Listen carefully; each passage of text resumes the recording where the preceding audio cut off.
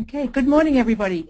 My name is Robin Rennie from Safe Software's Professional Services team, and today we're going to use this webinar to demonstrate ways to utilize FME to load and extract Oracle data while preserving critical data information.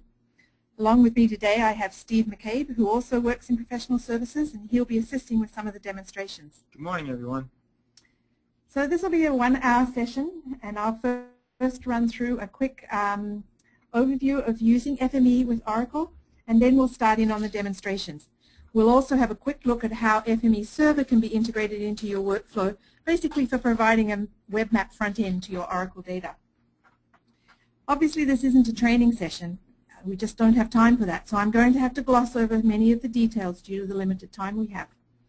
My objective is to provide you with some food for thought and hopefully just give you some ideas that will allow you to make the most out of your FME licenses that you might have.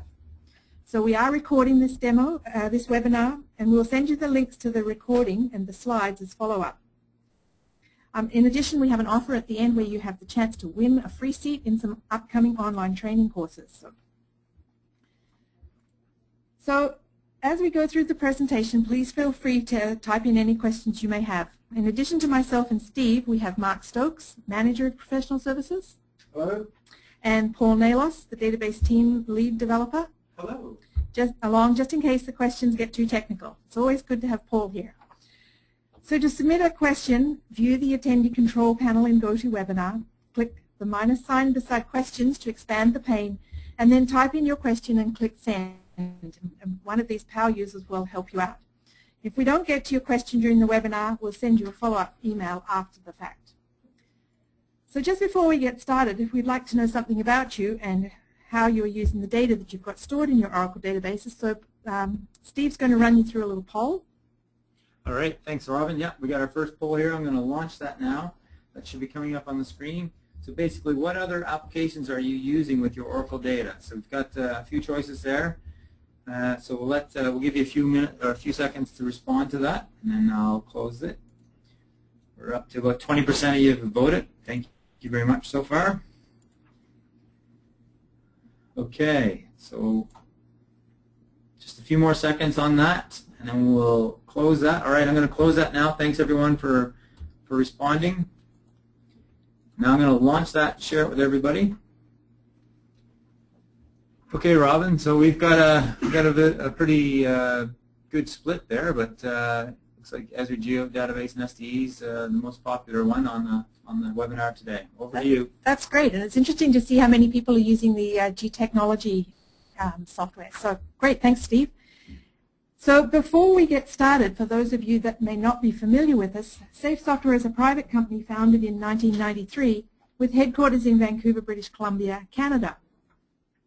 We have around 95 employees, and we also have a network of value-added resellers and systems integrators, certified professionals and trainers all around the world.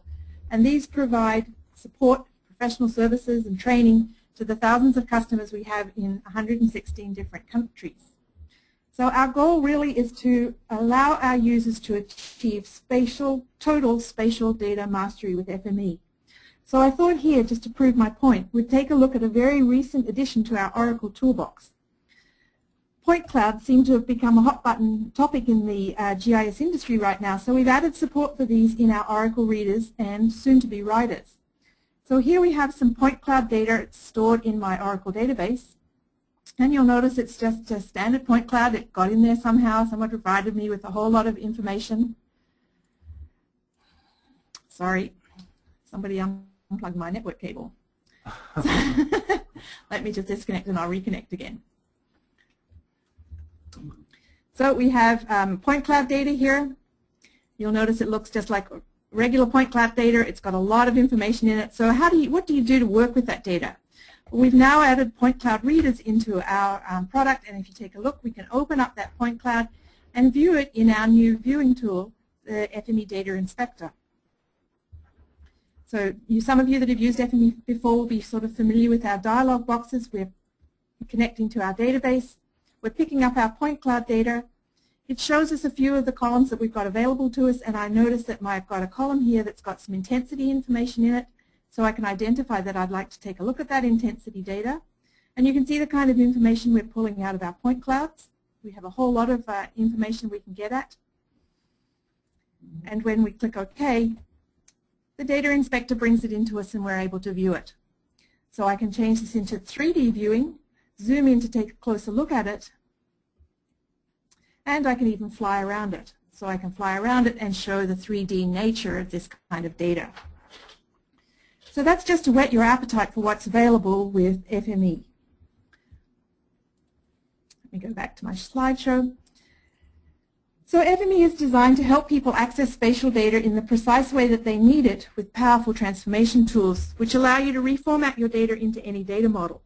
We provide support, both reading and writing, for over 250 of the spatial and non-spatial data formats that are used by industry. Everything from the basic drawing formats like CAD, the AutoCAD, and MicroStation DGN formats, through to the more complicated building information modeling formats, and 3D, as you saw with the data inspector, and then more recently the point cloud LiDAR data, and of course your spatial databases and your corporate non-spatial databases. So FME's ability to transform your data takes place between the reading and the writing, allowing you to either reorganize or restructure your data, and it cuts through the repetitive, time-consuming conversion processes and really complex data issues that let users get right at your data. So we also provide the ability to integrate different models into a single data model, allowing for production of output combining data from multiple sources, and we'll have a demonstration of that later on. So perhaps your Oracle database is the central repository for all your business data, but you're finding that more and more of it is required to have a spatial component to add business intelligence to that data. Or you might find that the data warehousing team down the hall has built a database with a complicated schema that might not fit the format of any of the data that you're importing, and so you need some kind of tool to pull that data into your database. Perhaps you're moving data out of a legacy system that can also require detailed data restructuring. So the way we do data restructuring is based around schema. And so for us, schema is front and center, and the schema varies depending on how the data is being presented, whether it's CAD versus GIS, or perhaps who owns the data. Is it a production database with all its rules and regulations, or is it a public database that everybody's got access to? So again, although it's great to have your data standardized and centralized, your field teams often require it in other formats for editing and display purposes. So with FME, it's possible to transform both the geometry of features as well as the attributes associated with those features. For instance, you could take line segment data into your workspace, merge it with the existing data, updating and inserting as required, or buffer that line work into polygons and store the area geometries as additional information related to each of your features. We also work with the attributes that come with your source, manipulating the attributes, fixing case issues, extracting substrings to set up key fields, and dropping other attributes that may not be of interest to reduce the clutter, that kind of thing. So the two products that Safe Software offers is our flagship FME desktop product, which allows for the kind of imports, exports, and transformation that we've been talking about, allowing you to access your spatial data in the precise way you need it. FME Server, on the other hand, broadens the scope of your processing to allow you to distribute your spatial data to users when, where, and how they need it. So let's start by taking a look at FME Desktop. So again, here we have another question, which Steve will take you through. Yeah, thanks, Robin. All right, so we've got just launched a question here. Which version of FME are you currently using? So we've got a selection of there from 2009 and older, 2010, 11, and 2012 beta.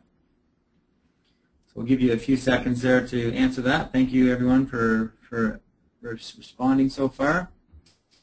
Okay, I'm going to close that now. We've got a good response rate. Thank you, and I'll share it. So there we go. We've got the brunt of the users on FME 2011, so that's good to see. All right, now we're going to follow that up closely with a second poll question. And is your organization currently using FME Server? So this is an easy one. Thank you very much for responding there. We got a good response, so I'm going to close that now. Give you a couple more seconds. Thank you. All right, so yeah, a lot of you are not using FME Server at this stage. We're going to touch a little bit on FME Server a little later in this webinar, so that's great. Did you want to see that other slide there, Robin? Nope, you're good? That's fine, yeah. Okay. No, that's very interesting. Thanks, everyone. Okay, so then we don't need to go into too much detail because it seems like most of you are actually using FME, but for the few of you that haven't yet taken that bold step, this is just a screenshot showing you what our desktop product looks like and how you can use it for you doing your restructuring tasks. So basically on the left-hand side you define the source data you've got, your right-hand side is your destination data, and in the middle is the transformation that's happening. And in this case we have a clipper that's doing some clipping against some polygon boundary areas, that kind of thing. So we have a lot of transformation tools for working with your data in the middle there. Along with that desk workbench comes our viewing product, the Universal Viewer, which is gradually morphing into our data inspector. It allows you to examine your data before, during, and even after a translation. So you can watch your data as it passes through your workbench. And the data inspector, you want to take a look at that if you haven't used it before, but it's great for your 3D data, those point cloud data that we saw earlier, that kind of thing. So it's our new and up and coming. It was started in about FME 2010 and has been improved at each release after that. So now that you've had a look at FME, what we want to know is what forms of Oracle it is that you're using, and then what versions, just to get a feel for the Oracle market that's out there. Yeah, thanks, Robin. Okay, so we just put the poll up there. Which data models are you using? So we've got a selection of the more probably current model everybody's using, the stored geometry in, spatial and locator object relational, and the more the older legacy model, spatial relational model, and then if you're not even using spatial at all, you're just using tabular data in your Oracle database. So we've got a good response rate there. Okay, I'm just going to give you another 5 or 10 seconds. Thank you. Okay, guys, there we go. I'm going to share those results now. So I'll let you comment on that, Robin. It's interesting that the Oracle Spatial Relational Model is still being so heavily used, but I imagine that's our G-Technology customers that are out there doing that. So okay. Great, and then there's a good percentage of people using non-spatial. So we'll hope to transform your non-spatial into spatial data over the course of the morning. And now we have another related poll question here. What version of Oracle are you using? So this will be interesting to see the spread on this one here. I suspect that it'll be pretty even across most of them. Well, it looks like we got a lot of 10G out there. All right, thank you very much. The response rate's really good. I'll give you another 5 or 10 seconds. Well, that's good. Okay, I'm going to close that now. Thank you, everyone. And I'll share that with you. So there we go. It looks like we've got across the board, but the brunt are still running 10G. So that's good to know for us here. Support. Thank you. All right, Robin, back to you. Excellent. Thanks, Steve. So now I was going to move into our desktop demos and basically step through some of the more common ways of getting your data into Oracle Spatial. And given that most of you have actually used FME before, we'll perhaps skip fairly quickly through the first couple of examples and move into our multi-geometry support for Oracle and follow up with some more advanced workspaces. So starting off with our importing GIS data into Oracle Spatial, what I've done here was set up a sort of skeleton workspace that showed importing data from a variety of different formats. So we had some AutoCAD data coming in, some map info data coming in, we have a non-spatial Oracle table that we want to work with, and also loading a raster JPEG 2000 file into our GeoRaster format. Because I'm working here with Oracle XE, the Express Edition, I can't load raster into it, so I also have to have a connection through to my 11.1.0.7 database to do the raster and the point cloud work. So if we take a look at the workspace, let's start off with our AutoCAD data, and let's just have a quick look at what it looks like. We'll bring up a viewer here and pull in some AutoCAD data. And those of you that have used it before, you'll be familiar with the fact that you have a number of parameters that dictate how the data comes into your workspace, whether or not you want to expand your blocks and what kind of geometry, how you want to bring your geometry elements in. So we can bring this data into our workspace and take a look at it.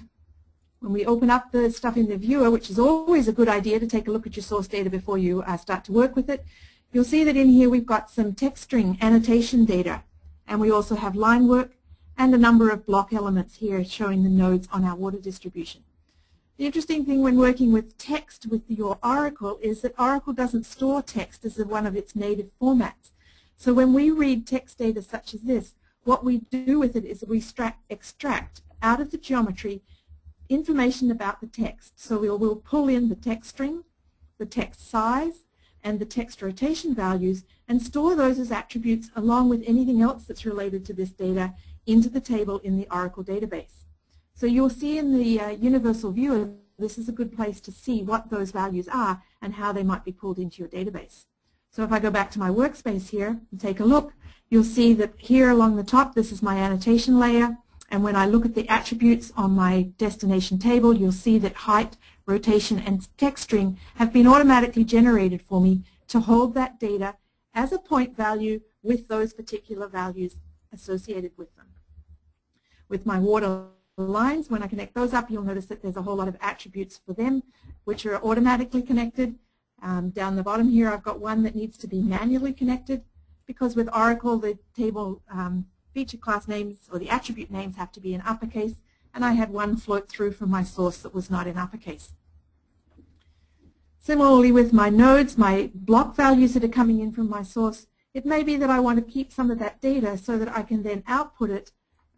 If I ever need to output this data again into AutoCAD, I've got some information about the data, such as things like the block name, the rotation values, and the scale that that block was originally placed at. So that's how I can build up a workspace to bring my AutoCAD data into my workspace. And if we take a look at it in Oracle, this is the, I'll have to just reconnect because I lost that connection. So let me connect again to my database and have a look at the tables. You'll see here I have tables for water meters and water lines. So taking a look at the water meters table, you'll see the annotation information that's showing in my water meters table. And of course in the map viewer, in the newer SQL developer, you can take a look at that data, and here I am able to view that data through the map viewer, and you'll see my water lines here, looking very similar to the ones that I saw in my Universal Viewer. So that's getting simple data into my Oracle table. If I've got more complicated data, for instance, I'm bringing in some map info data here, and I have map info with a limited number of attributes on it, and I want to take it into a parks table in my database where the database administrator has told me that it has to conform to this kind of output. So you'll notice it's got geometry on it, but it's also got a couple of extra fields that weren't in my source data. So to do that kind of transformation, I can connect up the values of the attributes that I do have, and then I can do things like add in additional transformation capabilities.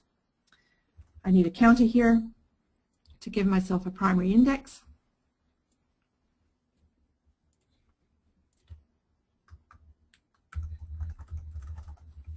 And I can do things to calculate the park area. So for those of you that aren't yet running an FME that has this new typing ability, you'll notice that you're able to type into the canvas of the workspace, and it will start to bring you out the transformers that you need to do the work.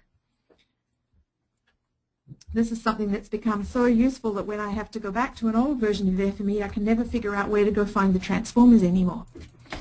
So as I add transformers into that flow, you'll notice that my attributes have been mapped across, and so I'm adding value to this map info data and loading it into my Oracle database. So another example I had in my skeleton workspace here was the option here to transform non-spatial data into my spatial data. If we go take a look again at my Oracle database, I have a table out here of address point data. And when I look at the attributes on that address point data, you'll notice that I have X and Y columns that are holding the coordinate values, but they're not holding them as geometry. This is a non-spatial table, with X and Y values sitting in the data. We can even see them here in our data if we scroll over. So my X and Y values. So what I'd like to be able to do is take those X and Y values and turn them into the kind of data that I need for my spatial address points data table here, which is now holding the data in a real geometry column. So to do this, I can connect up my non-spatial table to my spatial table, fix a couple of the mappings by using an attribute renamer, because the attributes on my non-spatial table were a little bit different to the ones in my spatial table. So I have things like I have a primary index here to go over to my address ID and my street name through to my fully spelled out street name and a street type to go to street type.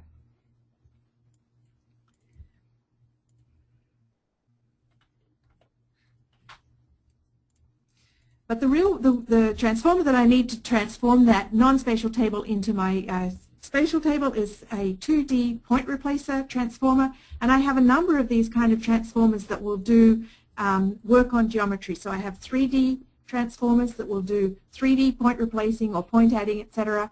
And then I have 2D point replacers for working with 2D data. And what this does is allows me to pick out those columns that were my X and Y values and transform my non-spatial data into spatial data.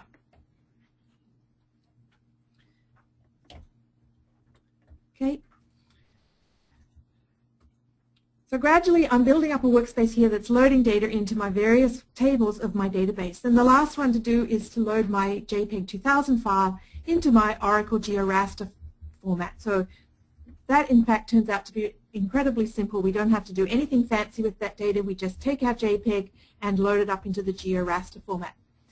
To take a look at what kinds of writers are available to you with Oracle, if I want to add a writer and start typing in Oracle, you'll see these are the kind of writers that I can use. And I'm using that spatial GeoRaster writer to use for the GeoRaster, and the rest of it I was using the Oracle relational, the Oracle Spatial Object writer. For those of you still using spatial relational, you're probably not writing to it so much as reading from it, and that would be the option you would use for that particular data model. The Oracle SQL Loader writer here is designed to write out SQL that you can then use to load data into your database using the SQL and Oracle tools.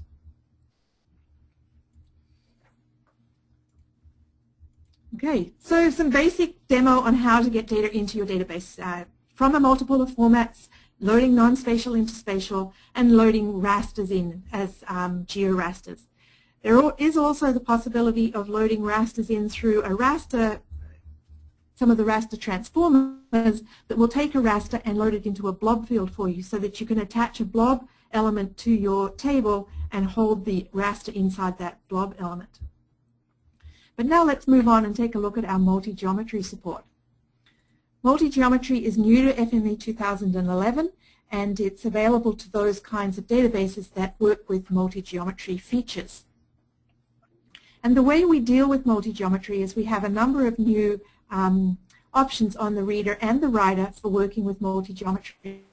So on my writer here, on this particular example, I've got some AutoCAD data that I'm going to bring into my database.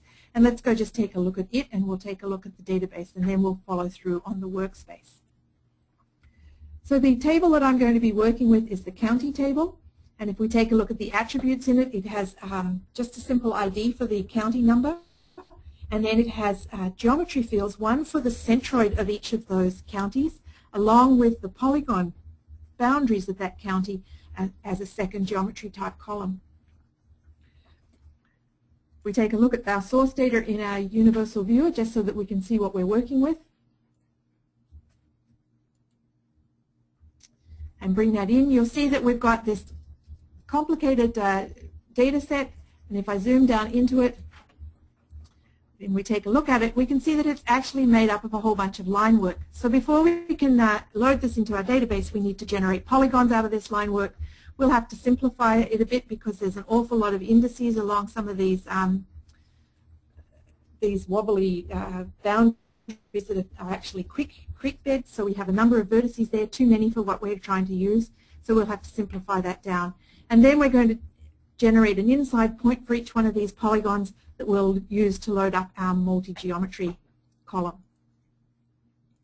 So if we take a look again at our workspace, we're reading in the AutoCAD data. We're going to build those areas up, so we're going to use an area builder to build the polygons for us. We're generalizing those polygons to get rid of some of those vertices because there's just too many as it's come from CAD. You know those CAD guys, they like pressing the drawing buttons lots of times. And then we're going to use a counter to give ourselves a county ID for each one of these features. It is important when working with this kind of data and in attempting to create multi-geometry columns to have some kind of unique identifier on each of the features, because we're actually going to be splitting the data into two streams. And so we split the data into two streams, one stream which is going to calculate the centroid for us, and the other stream which is our polygon data. So to work with the multi-geometry, we need to set the name of the geometry for each of these features as it flows through the workspace. So our polygons we want to have end up in our polygon geometry, and that's our county boundaries geometry. And then with the same data, we're also going to go off and create center points. So we need to use a center point replacer to replace the center points, and then name that geometry with the county centroids geometry name. So this name that we're naming the geometry has to match the name of the column in our Oracle database. Then what we do is we build those features up into aggregates. And so we use an aggregator transformer to generate aggregates, and then we let the aggregate know that it's actually an aggregate of individual geometries. So we have an individual geometry setter parameter here, which we tell it is set to contain individual geometries. This way, when it hits the writer knows that that aggregate's coming through. It's got an aggregate of features in there, which is going to be written as one feature, and then the geometries go out into the correctly named columns. The last thing you need to do when working with multi-geometries is make sure that on the writer you have the setting for handle multiple spatial columns set to yes, so that it knows to handle them as multiple spatial columns. So let's just turn on the visualizer here, and we'll take a look at what this data looks like when we run this process.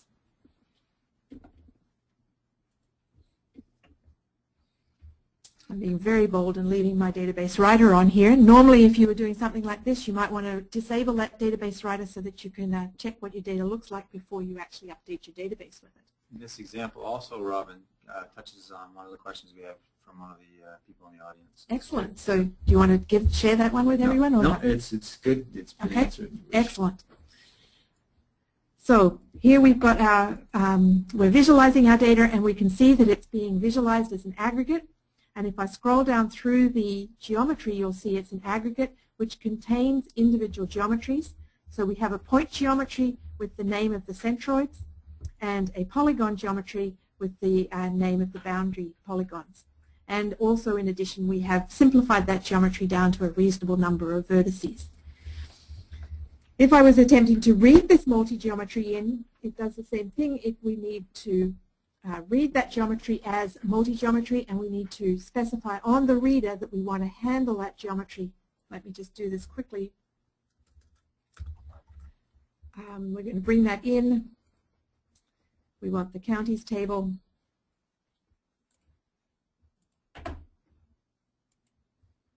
And you'll notice on the reader we have a new parameter also for handling multiple geometries, handle multiple spatial columns. And we can turn that either to yes or no. If it's set to no, I believe it just reads the first column that it runs into, and that's the geometry that you get. If it has multiple columns and you type it in as a yes, then you'll get both. You'll get the feature as an aggregate with both geometries in it. This is also why the universal viewer doesn't do a very good job of displaying multiple geometry columns, because you haven't got that option to specify which column it is you want to read, right? Okay, so enough on that. Again, this is new to FME 2011, and it will be, the support will be improving over the next release of the product. So the next section I wanted to touch off on was schema transformation and how this is being accomplished. And because that's such a big part of working with database data. We viewed some fairly simple examples of getting data into our database using schema transformation. But in real life it isn't that simple. Not only do we need to be able to map the attributes from one schema to another, we may even need to map the feature types or do the mapping based on values in the incoming data. Then once we've got the data into the database, we need to be able to pull it out and do schema mapping on the output process. Because almost invariably the CAD department doesn't want to see it the way the database sees it, they want to see it the way they're used to seeing it. So this involves some fairly intensive schema mapping, and our traditional workspace would look something like this if we were going to be taking our tables out of our Oracle database and putting them into a format suitable for our CAD department. So if we take a look at this, we've got a fairly complicated workspace, and basically what it's doing is reading each of the features in from our database and writing them out to various levels or layers in our drawing product. So here we're working with AutoCAD, and we want to take each of our tables, for instance the airport table, and put it out to a C-AFLD layer within our database, within our AutoCAD file. And to do that we need to do things like using the attribute copier to map the attributes from the values that are in the database through to the values that the AutoCAD is expecting. So for instance, that kind of thing, or here we might have another bigger list of attributes. We're changing the case, we're changing the names, and doing that kind of complicated schema mapping. So what we would have here in a traditional workspace is a number of the tables coming in, and then attribute filters, attribute value mappers, doing things like mapping various incoming attributes to outgoing attributes. And generally the way you'd hold that sort of information is in a spreadsheet of some form or other. So here we have the actual mapping that we've got defined here. We have somebody has set this up for us, and we need to obey this mapping in our workspace. So we're working with water pipe information. So if the diameter comes in with the value of 0, what we want to do is set the AutoCAD color to a value of 130. Or if the diameter comes in and it's got a value of 8, we want the AutoCAD color to go out as a value of 160. So that kind of manual mapping happens in things like these attribute value mappers. The biggest problem with this is if something changes in the mapping, we have to change it both in the attribute value mapper and we have to change it in the Excel spreadsheet. And it would be really handy if we could do that, have that process happen automatically.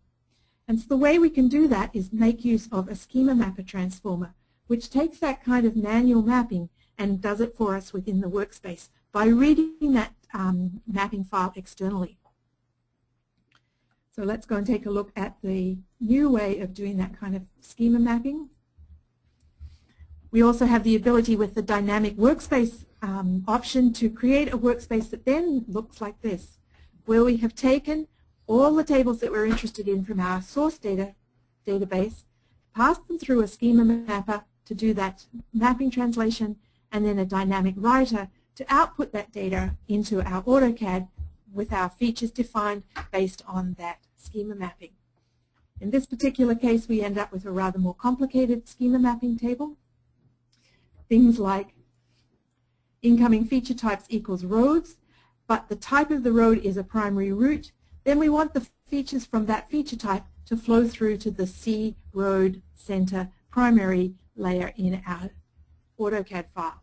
So we have a large CSV file here that's holding all our mappings, and that's used by that schema mapper within that workspace. And I'd also like to point out, even though this particular example, it is a CSV file that Robin's making use of, this could be an Oracle table in your Oracle database as well that you manage for your mappings. Yes, absolutely. And so we could put that stuff into an Oracle database and then along with all these tables that we're interested in, and it would all be managed and maintained in one place. So as the mapping changes, you can update your workspace automatically continues to work.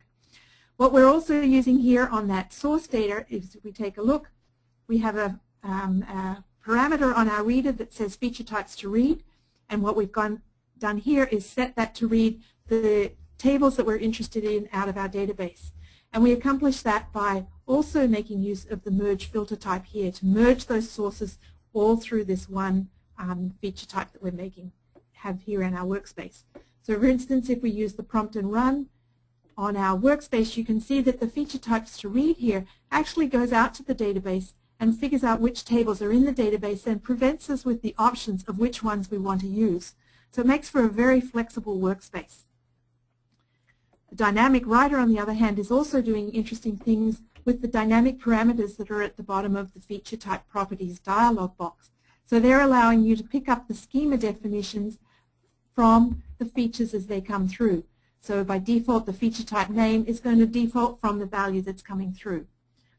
But again, there's all sorts of levels of complexity you can add to this process by picking up this information from various places.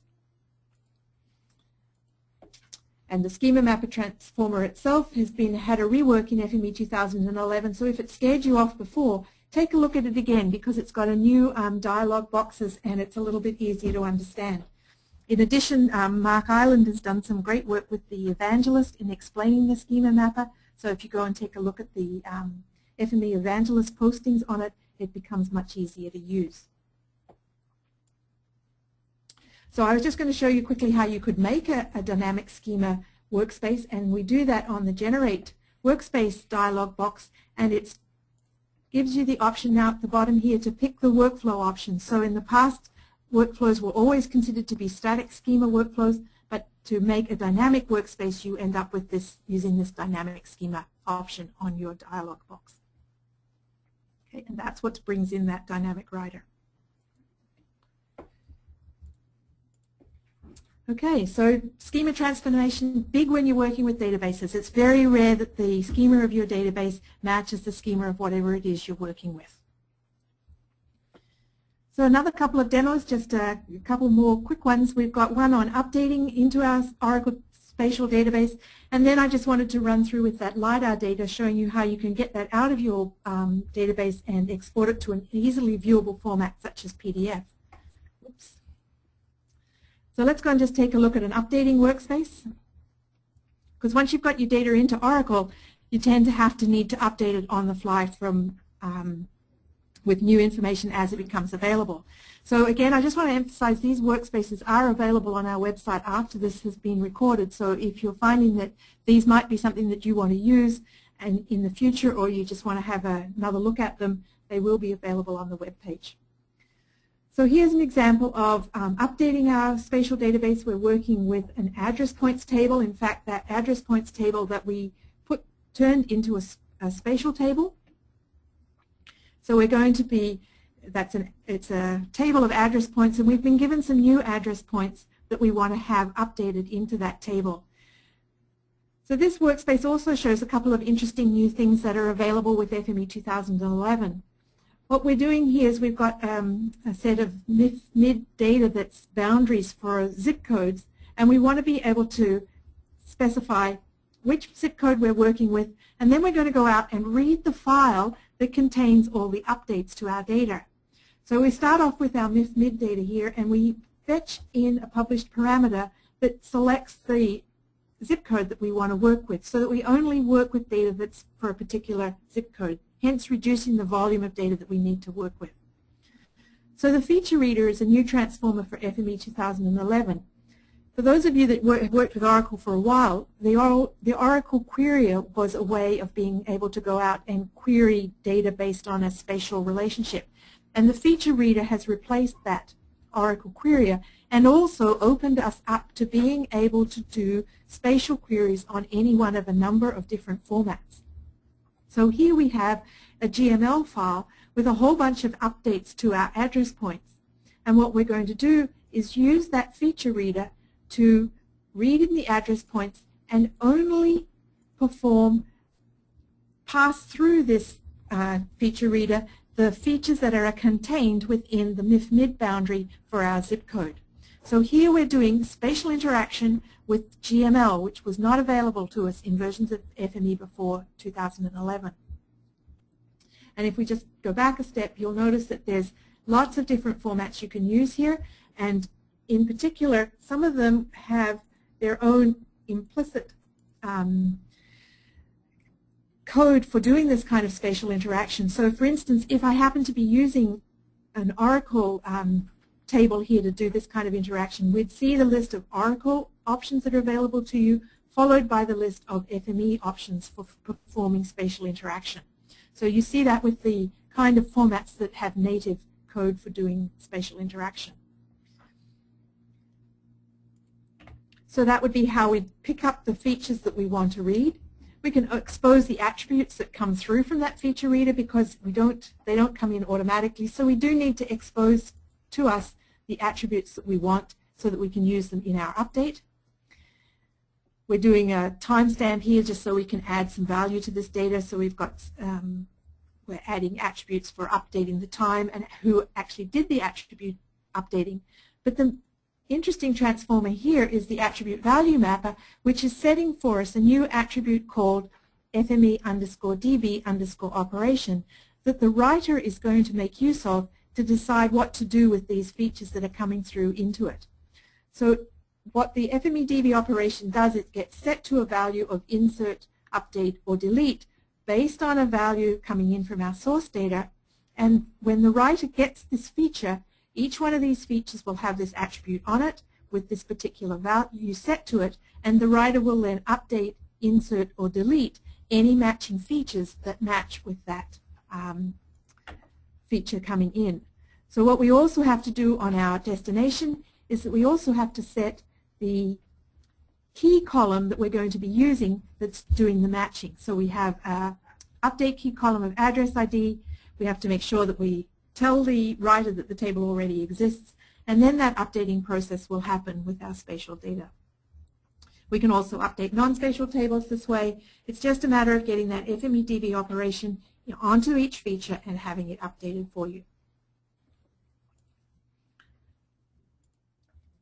Okay, so the last thing I just want to run through fairly quickly is an example of pulling that LiDAR data out of our database. And for this, I do have to use the latest FME 2012 beta because remember I said that this is only available in FME 2012. And what we've got the ability to do here is read from our point cloud data. And this looks like a complicated example at first glance, but mostly that's because of all the annotation that's in it. But basically what we're doing here is we have some data. Let me just take a quick look at it.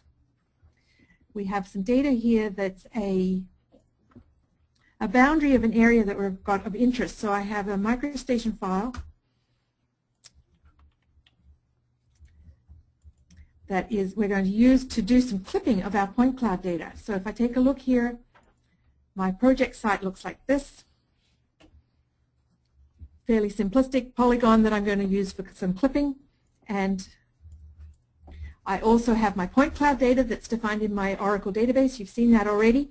And along with that, I've also have a JPEG file here that I can either use the original JPEG, but if I'm brave, I can attempt to use the one that we loaded up into our Oracle raster data into our database table. So what we're doing here is clipping both the raster and the point cloud data. So we have two clippies in here. We're clipping each of those data based on that area that we're of interest. We're going to use a tin generator to create a tin out of the point cloud data. Then we're going to drape the orthophoto or the georaster over it to give it some appearance and write the whole lot out to PDF. What do you think my chances are, Steve? Can we give it a go? Yeah, it's very good, as long as you don't have the PDF file already open. That's right, I don't have the PDF file already open, so let's run this process and see how we get on. And if I go to my, looks like it's ran, so let's go and take a look at our output here. And we'll see what we've got with our output. So you can see here what we've ended up with is a orthophoto or the georaster clipped to our area of interest. We've managed to create a digital elevation model out of our point cloud data, and we've clipped it with a like a vector file of MicroStation and to get our PDF. So that should impress the boss if he wants to know what we're doing with all that data that's in our Oracle database. Okay, so moving on along, we'll get Steve now to demonstrate for you some of the capabilities with our FME server. All right, thanks everyone. Yeah, so this is just going to be a little introduction to what FME server can maybe help with your organization. So what we have here is FME server. Oops, we got to go back. Thank you. All right. So FME server just allows you an alternative way to run your workspaces. You have an office with several FME users, power users that author these workspaces. You're running them on your desktop. They're using a lot of CPU, maybe taking a long time to run. You need to leave your desktops on. In some cases, these are laptops. And you just want a way to offload that CPU usage onto the servers, maybe take advantage of larger CPU processing power and more memory on these servers. As we're working with Oracle databases, a lot of the transformations that you use could take up a lot of memory, so that's an alternative for you. So it just uses, they're closely tied. The desktop and FME server are closely tied. They use the same engine as FME desktop. So all your translations or transformations that you create in your workbench will run on FME server. There's a ride.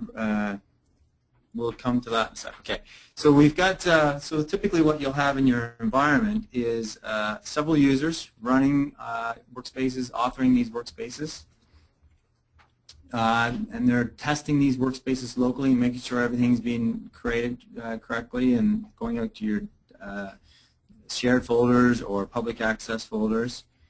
And then somewhere on your network you're going to have FME server installed, and the users, these power users, will then publish these workspaces to FME server and run and then make this accessible to the rest. So then what you have is you have another group of users that may not even have access to FME server. They may be, or sorry, access to FME server or FME desktop, but they want to be able to run some of these data workspaces.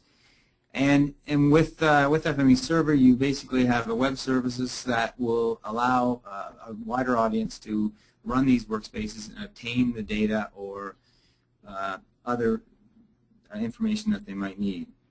So FME server, okay, yeah. So with FME server out of the box, we do ship some services.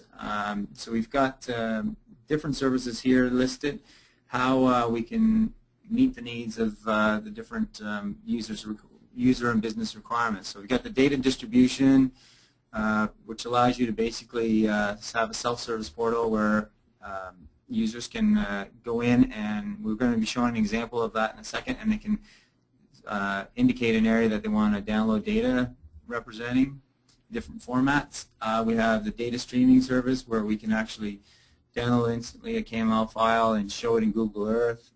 Maybe a live representation of what's happening in the Oracle database or the CAD files that you're wanting to upload into your CAD files for validation. In the next service, the upload and validation, that's where something like that could happen. And then we also have just the job submitter service where it's really just offloading those jobs we spoke of, or those workspaces we spoke of, onto the central database so that jobs can be ran overnight. Large jobs can be run over several hours and not interfere with your local desktop. So. All right, so the next slide here, we've got a couple of City of Surreys, and for the sake of time, we're just gonna reference these here, but Robin can pull them up on the web browser. So we've got the City of Surrey here.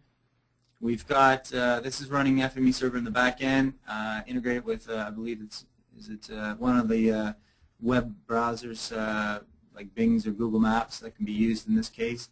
So we can select the data set that we're interested in, or the multiple ones. Select the formats. In this case, the City of Surrey is only supplying AutoCAD and Esri, but as you know, FME server could be used to extend that into other, like, you know, Oracle data and whatnot. So enter your email address, and then we can, in this case, we have the ability to draw a box on the map. And then when we click on the download button, what's going to happen is we'll get a request going to the FME server in the background, And depending on the area of data that you're processing, as you can see here, we're going to notice that this is going to take between 5 and 60 minutes. And what will happen is you'll get sent an email with a link to an FTP site there from the City of Surrey. So in the data catalog one, they've gone a little bit different approach here. They're essentially giving you the ability to download KML, DWG, and shapefiles. And we can click on any one of these, and it will take us to a format that we can download, and this will be for the entire city of Vancouver. So unlike Surrey, which gives you the ability to select an area, this here is actually pulling back the data download immediately right away on once processed. So some of this may be static data, some of it may be, well, I think in this case this one's using static data. However, it's all been generated overnight or on a regular basis using FME server, running jobs that just produce the data. Cool. So you can find out when your apartment's going to have recycling schedule. Yeah. And with FME server, we also have a user interface that is delivered out of the box. Yeah, if you can go to home there, Robin, that'd be great, and log in. So this user interface is delivered out of the box. It's really the administrator user and author users that publish up to FME server would publish to one of these existing services and may register with that service. So if we expand one of those, we'll see under here we've got a workspace that can be ran. The user can actually go in there and set some attributes if necessary. In this case here, we've got feature groups to download, so you can select different features. And all this is out of the box with FME server.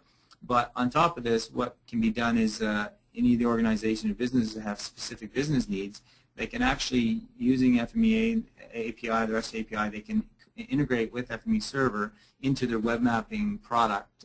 You know, something like GMedia Web Map or Azure ArcGIS server kind of thing. So these are just a few quick examples. We just want to pique your interest in FME server here at this point. This is an Oracle webinar, and we know working with large data sets, FME server could help your business process these workspaces more efficiently. Yes, and in fact that the dynamic workspace that we showed you earlier is very similar to what's been set up behind this data download service. So basically select the tables out of the database that you're interested in, select the output format that you want it to go to. So we've been given an set of options here.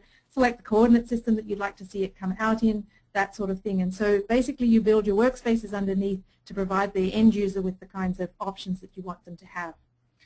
So thanks, Steve, for that. That's great. And there are a number of various public sites out there, and we also have a few on our own website for you to have a look at as well. So now we come to our next poll, and it's a winning poll. Yes, so there's an opportunity for you guys to win some free training. We've got 2 courses with 10 seats each. I've just launched that poll there now. So we've got an FME desktop course we're offering, and also an FME for spatial database courses that we're going to need to be running. We don't actually have the dates for this finalized yet, but we'll have that in the next week or so, I'm told.